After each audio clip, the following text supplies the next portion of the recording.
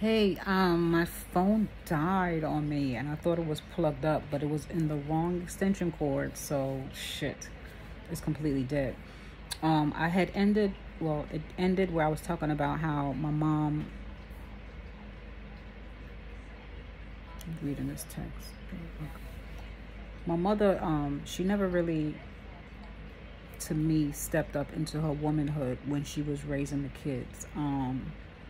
She was taught that the woman shouldn't really do a lot of talking in the house. So I really never seen my mother really talk much until my father left the home. Once my father left the home, she didn't know how to run a household. So we was just scattered. My brothers and sisters, we just was scattered. And then when she finally started voicing her opinion, it was just straight insults and narcissism and disrespect. No love, no guidance, nothing. It was just mayhem. And a lot of times this is what happens with women that are not equipped. They just let the children run amok in the house. There's no role models. I'm not saying, like they say, well, if the man is out the home, there's a higher chance of those type of dysfunctions. That is true somewhat. But let's say the father is still involved. If he's not actually in the home, but he's involved, you could still have a good dynamic. Because all three of my kids, they pretty good. My first daughter, she never really got to grow up with a dad because he passed away. But she had a support system, right? She made a lot of mistakes, my oldest. You know what I'm saying? She had her own children at a young age. Not really, she wasn't wild. She had her first child, I think, at 19. She wasn't wild, but she was a good girl, but she made mistakes. But she wasn't like out here in the streets, gang banging or slutting it up with men. She was still trying to go to school and do what she needed to do, but she got caught up. However, my other two kids, they're pretty good too. I mean, they're not perfect, but they're not street kids. They're very well-spoken. They don't curse. You know what I'm saying? So I got divorced when they were little. So it's not like a woman can't raise her kids. It should be two family. It should be. That is a better way for it to be a better dynamic. But there's a lot of other details that go along with that dynamic. Because you could be two family and one is toxic, abusive. Now this wants to die. Let me see if I can put this other one on.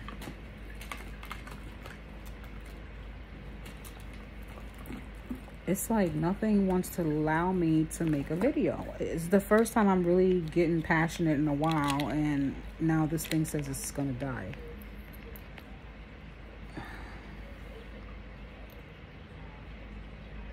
So, okay, let's see. Hopefully it doesn't shut off when I put this thing. This phone is so sensitive.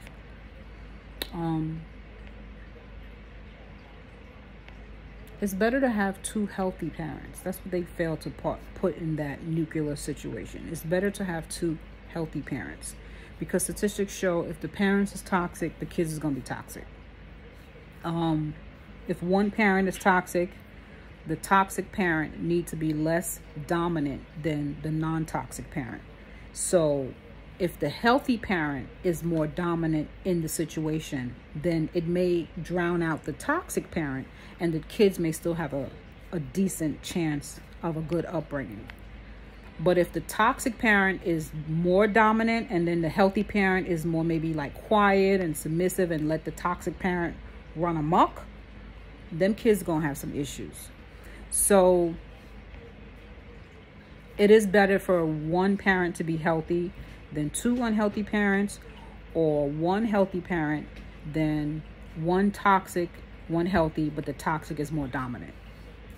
You have a better chance at just having a healthy parent versus a healthy and a toxic parent together. It's better you let that toxic parent go, let them go get their life together, and then come back bringing a fresh start. Now, does that mean you should not let the toxic parent see the child? Not necessarily. It depends on how toxic. If it's to the point where it's dysfunctional parenting, like abuse or neglect, cut that motherfucker off, whether it's a woman or female. If you're the father and the woman is the toxic one, you may need to go to court and get your rights, like full custody or whatever. But a lot of people, they lazy. They don't want to go to court. They just want to complain. Oh, she's a bitch. Oh, he's an asshole. Okay, what are you doing about it? And then when the kid come out looking crazy, running amok out here, shooting up buildings, joining gangs, don't be surprised. That's the outcome of bad parenting. Now, it's not always from bad parenting per se. It is somewhat societal as well. It's the culture. So you can be a good parent and then your child go on the social media and join a cult or join a gang. And then they do the research on the family dynamics and they're like, man, he came from such a good home. Why was he joining these gangs or cults? Because it was probably kind of fun to him or her. It looked fun.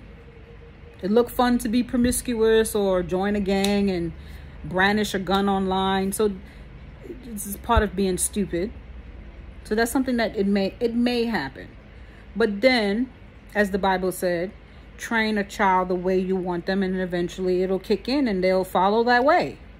So they may go through a phase of being stupid and then when they finally realize, man, what the hell am I doing? I come from a good home. Why am I here with these knuckleheads when my mom and dad actually love me?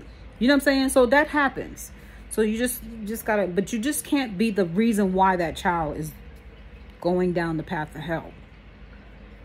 Because at the end of the day, you got to answer for that shit.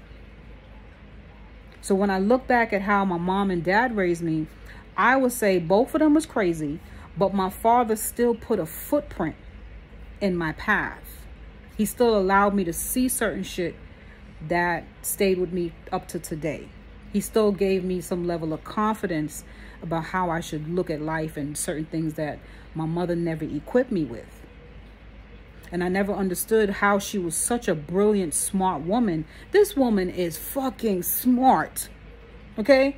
She went to college for accounting and she's fucking smart. She knows the law like the back of her hand. But yet she never taught none of her kids none of that shit. And this is what I mean. If women don't step up, you got to, not in a negative way.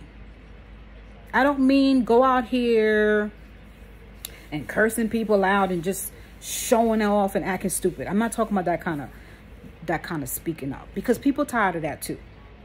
If you're going to speak up, have something useful to say, right? You know, you go on these podcasts now, everybody gossiping, everybody talking shit. Nobody's saying nothing that's going to help society. Not saying everybody. I'm just, y'all understand what I'm trying to say, right? Majority of the culture is, how stupid can you sound? What stupid gossip are you talking about today? And instead of the women using this freedom that we're finally getting a little bit of leeway, just a little bit in society, you want to take this little bit of leeway and show your ass. Or talk shit. Or join movements against men. Who gives a fuck about that? It's not the time to shine a light on men. This is a time to shine a light on yourself. What are you good at? What are you capable of doing? What are you capable of bringing to the table in society? Other than, I gotta get my nails done. Oh, this is soft girl life. I gotta go get my massage. Oh, I gotta get this. And it's just like, what? Is this what we fought for all these centuries, to finally have a voice to say, I need to get my acrylics done. Oh, I need my lace front. Oh, I need my Botox. Oh, I got fine lines. Oh my God, I got to get these fine lines. Did you see, ladies? This is what we not going to do. We not going to do this because we're not going to get a husband. We need to get this gone. You see these crow's feet? Oh, no.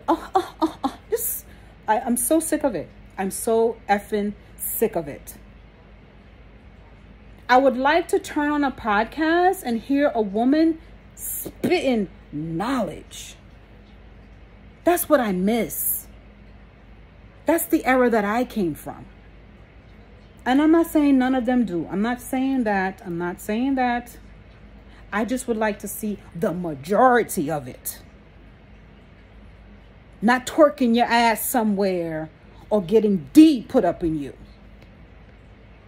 Or talking about how much you hate D. We get it. We get it. You don't like ding-a-ling. Okay. But what are you doing to bring betterment to society?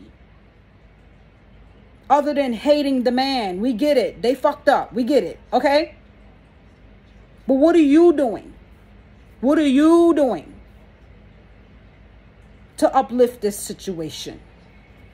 This horrible situation that we're stuck in. We're all stuck in this together. Maybe if the man hear what you got to say, he might change and be like, you know what? I've been hearing a lot of negative bullshit, but these women starting to make some goddamn sense. Let me start to change some of the shit that I got going on. But if as soon as he turn on the TV, all he's seeing is more Botox ass and gossip and women tearing each other down, why would he respect that? Why would he sit there and give a fuck what you got to say at this point? It's just like, it's just common sense. It's common freaking sense.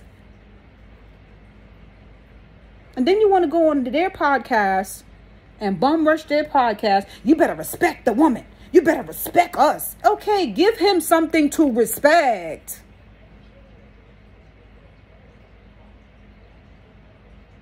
And then when you got a person, a female gender speaking sense, they want to shut that person up. They want to get them disbarred or get their channel dismantled. But then when you got the other chick over there, FD, F men, it's us. It's all about us. It's all about us. Okay, we get it. So now that it's all about us, what are we doing different? What are we doing less toxic? You want to say, oh, how this man is this and this and this. Okay, are you doing anything in opposition to what he stands for? But no, you get on there and you're worse. You're worse. You're unaliving each other. You're bragging about the little bit that you accomplished instead of helping the next sister out. Nobody can't ask you where you bought your little outfit from without you talking about somebody hating on you. Everybody a goddamn hater. Nobody can't check you and say, hey, sis, you know, the way you was talking to your child online or the way, you know, I saw you in the subway screaming at your baby. That's not cool, sis. Mind your fucking business, bitch. That's what we dealing with. Pure ignorance. Now, this is not all women. This is not all women. The women that are not so ignorant, they're docile. We're not hearing enough of those women. They're docile in the corner, either serving their man, serving their children, serving everybody, but not telling people, hey, listen, we need to bring change to this community. We need to be doing something different. Being neutral don't help either. No one's saying you got to create a channel. I'm not saying that. It's not about getting on social media. But if you have the opportunity to bring about change, you should use whatever opportunity that is presented to yourself, whether it's at your job, start a program. If you work for a nonprofit organization, start a woman's movement. It could be real small. Something as small that you wouldn't even think about can grow big. Like I said, right now, I can't really focus a lot on YouTube because of my school. It's getting harder and harder, but I will be finishing school. And like I was saying, I want to start my memberships where people can come together and we voice our opinions, right? But the bigger scope of this was what I was talking about, was actually starting an online website, a nonprofit organization to better society. And it will have to start with women and children. How I'm going to do it, I don't know yet. I just know that's what I'm planning to do. I'm going to be praying about it, learning, researching, figuring out how to get it popping. But once I get it popping, I want it to grow past me. This is not just about me starting a business and wanting to say, I'm an LLC. That's not what I'm about. I'm not all about money. I'm not all about fame and fortune. I'm about progress, peace, and equilibrium. If I could write down one thing that I really want out of life before I ever left this planet, it would be peace. Peace amongst the world. Just to be able to go outside and say, ah. Is that even humanly possible in this era? I don't know. I don't know. Because pre-pandemic, it felt like we was getting ready to get somewhere in life, you know. I don't know. You know, Obama came with his little good old speech, you know, his little good old massa speech, and people was falling for it, right? We all almost thought it was going to be peachy creamy. And then now I think back and I realize we've stepped into another portal. And I can't even remember anything pre-pandemic.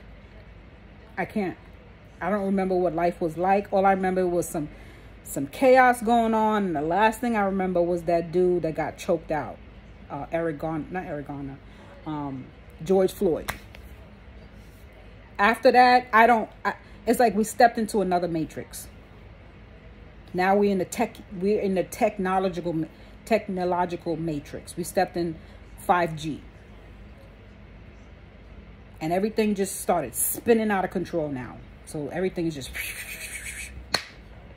I don't even know. Like you blink and it's tomorrow. You blink and it's a month from now. Things are different. We're in a different portal right now. So whatever it used to be, it ain't no more. And y'all gonna have to get with the times. We're evolving differently now. Did y'all notice people not having kids like they used to? We're evolving differently. Y'all got to get out of that old way of thinking. It's not working. You got people literally got robots now raising their kids. They don't never be home. Nobody wants to be home no more. And if they are home, it's to bring groceries and take out. The rich are getting richer and they're enjoying life. They're traveling. They're never home. The kids don't see them. And the poor people, they're in the house, miserable, and they're going to work, working like a slave, 10 hours, and they're coming home, going straight to bed. And that is their life. No one's enjoying life like they used to. So all that, you should stay home and be a family. A family of what?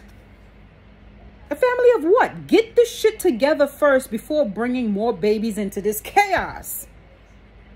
First, the genders got to get along. So you're going to bring a baby and you don't even like men and you don't even like women? You don't even like each other. How you going to bring a baby into the world? You don't even like each other. You don't even respect what a woman stands for. You don't respect what a man stands for. How can those two mix if they don't even get along? A child does not need to be experiencing that. You think passing a law to stop abortion is going to change the dynamics of what's happening with the gender toxicity? No, it's not. Trump can pass as many laws as he wants. It's not going to change what's going to happen. And not only that, when women get to the point where they're going to do something, they're going to do it anyway. They're going to find some dude in Mexico that will botch them up and snatch the trigger warning. They're going to get that abortion done one way or the other. It's not going to change nothing. Even if they don't do abortion, if they allow abortion, it doesn't change anything, whether the abortion law is here or not. This economy is fucked from the root of the fucking core. The ideologies, the culture, the dynamics, the power dynamics, all of it is out of whack. The government, the politics, everything. Everything. And if we don't start gutting it out on a level of anarchy, it's never going to change. No one is strong enough, wise enough, and it's too many lazy people. I'm not saying you got to go out there and start a war, but if you don't want to start governing yourself, then don't get mad at the politicians when they do the toxic shit that they do. Soon they're gonna probably start passing laws. 1 baby per household. And in all actuality, one household really shouldn't be having more than 2 children in this day and age. Because some child, if you have 5 and 6 children, somebody's gonna get neglected in that batch and gonna come out crazy. Because they're going to feel like you're putting more attention on the other sibling than this one. And it's never going to be even. And if your wife is working, you're working, you ain't got money for a nanny, and you having 5 and 6 kids, it's going to be some issues. I'm sorry. Now you got to spend more money after the kids get older, putting them in therapy to try to figure out why they're suffering from depression, why they feel abandoned. And you're like, well, how did you feel abandoned and I never left the home? It's because they didn't get the love like the other sibling. All of these things need to be addressed before we start saying working on a nuclear family.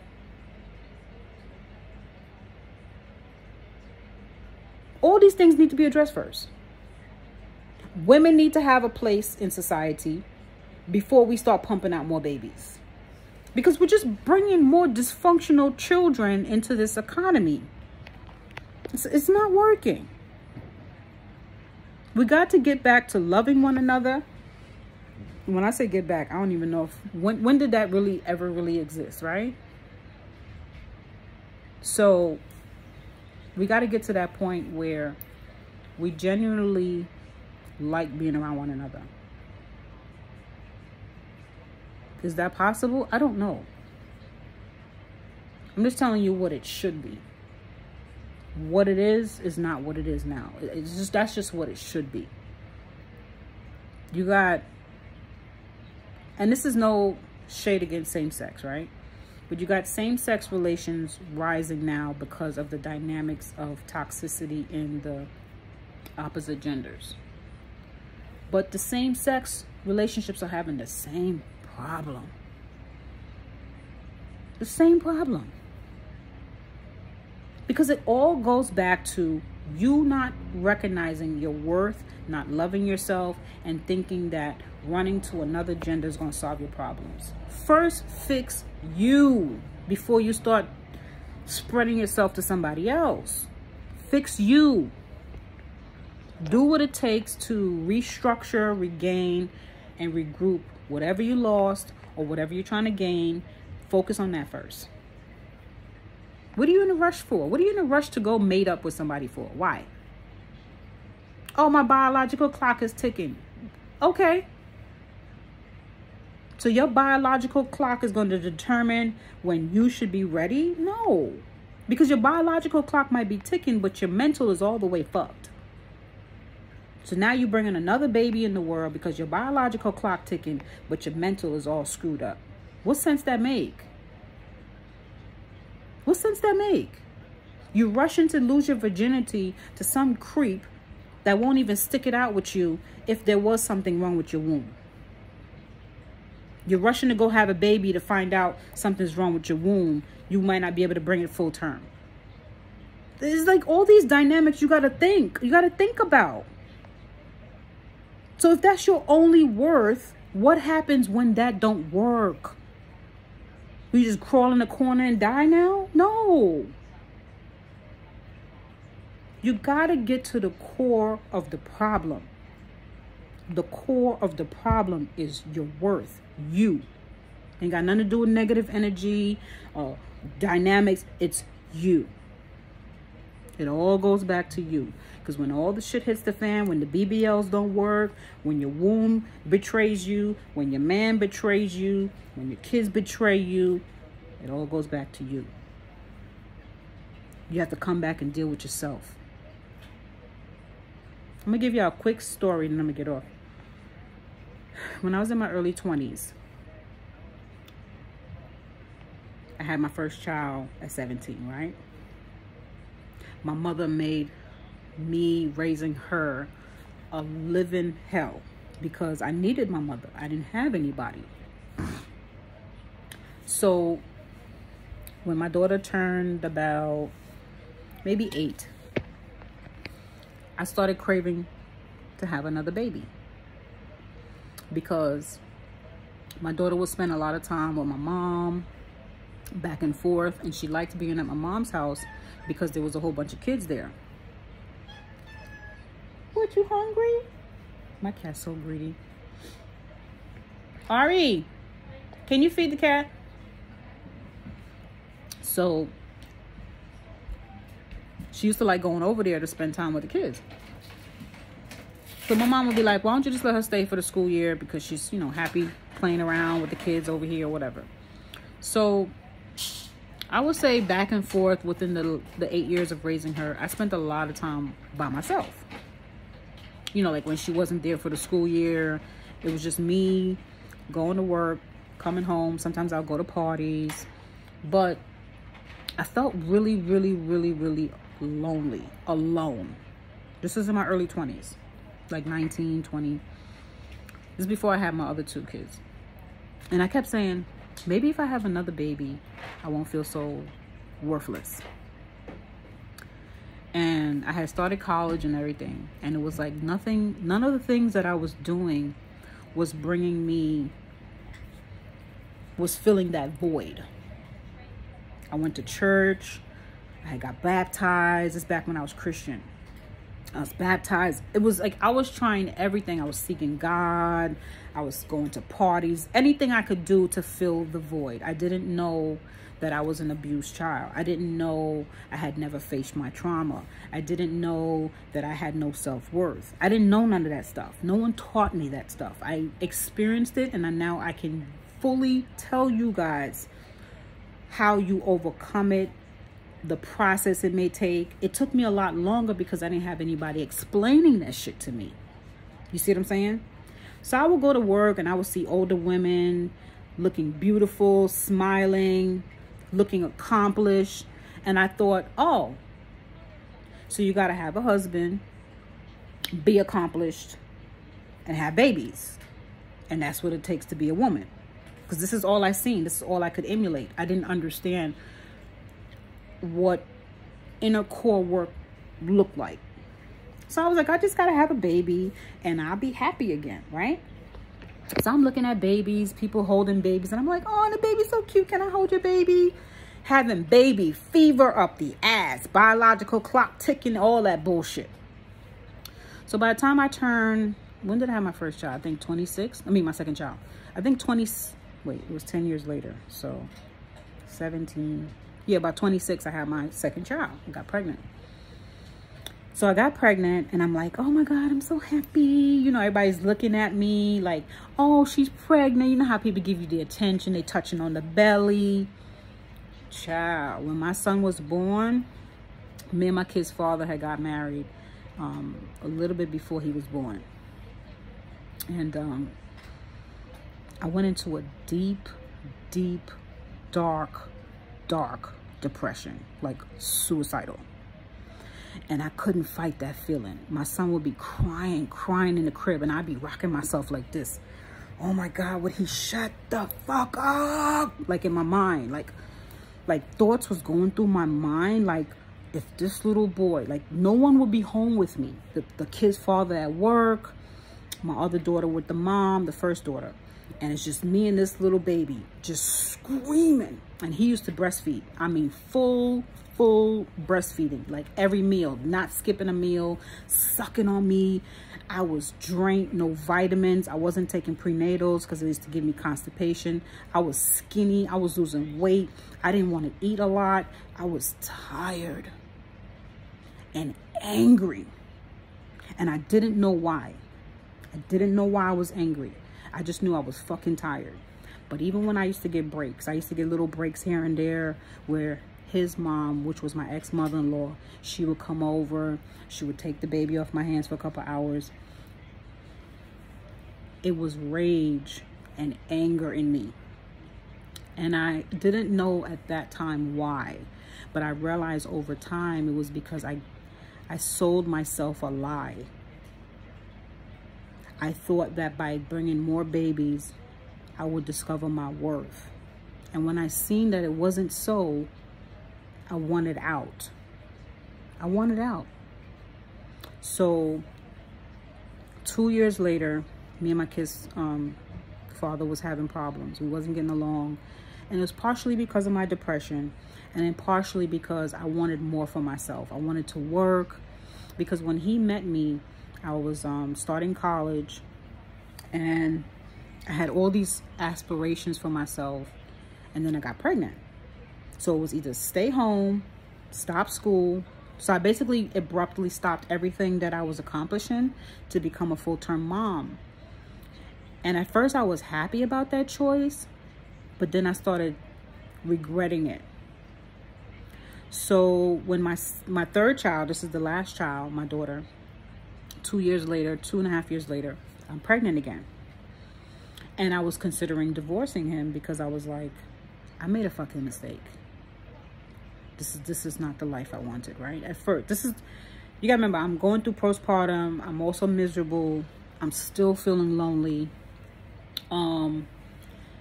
I had loved him a lot, but excuse me, we were both too young to understand responsibility as far as that dynamic. And maybe I'll touch on that another day about me and him, like how it went. But there was a lot of insecurities in me that I wasn't aware of until I got married. It was just so many things, so many mental and spiritual warfare that I went to. I had converted to Islam. Even covering up, wearing all the garb. I used to wear the long dresses. I became a part of a community. We went to the masjid. It was nice for a while, but then it became oppressive. It's like I felt constraint, like I didn't know who I was. I was like, who is this person? It was like I just chameleoned myself to fit the Nancy Drew life, to fit the white picket fence life. But it didn't feel real to me. It didn't feel like I really understood me. I was just serving and serving and serving and serving. Every day I woke up, from the time I woke up in the morning to the time I went to bed, I was constantly just a servant to my household. And then I started hating him, my ex, because he wasn't grateful for anything I did. It was like, you're supposed to do that. You're a woman. That's what you're supposed to do. And I hated that. I gave up my life, brought babies into the world instead of going back to school. And he didn't want to do nothing with his life. He would just have a base. I think he was working at Walmart at the time. And he would just come home and smoke weed and just scratch his balls while I'm over here trying to think about how I'm going to go to law school. Because back then I wanted to be a lawyer. So I had all these dreams and aspirations. And I wanted him to be, like, I wanted to see that through him. And when I seen he didn't have no goals and aspirations, it made me more depressed. Because I was like, you supposed to be holding it down. I'm having a baby. You should be out there getting a banging ass job. You got nothing but time on your hands. All you're gonna do is work at Walmart? And then you sitting here getting high? Why not get a second job? Why not go back to school? I used to be on his ass, and he hated that about me. He was like, dang, you always want a nigga that you can't have. You want more than what you got. And I'm like, because life is leaving. And we have nothing to show for it. These kids have nothing. No education. They're going to look at us as bums. That's what I used to say. And it came to fruition. came to fruition. My kids started getting older, and it was like, yo, dad is mad lazy. And we're not even gonna get on that right now. This is what I'm saying. He's a good dude. Overall, he's a decent person. He's not a bad person.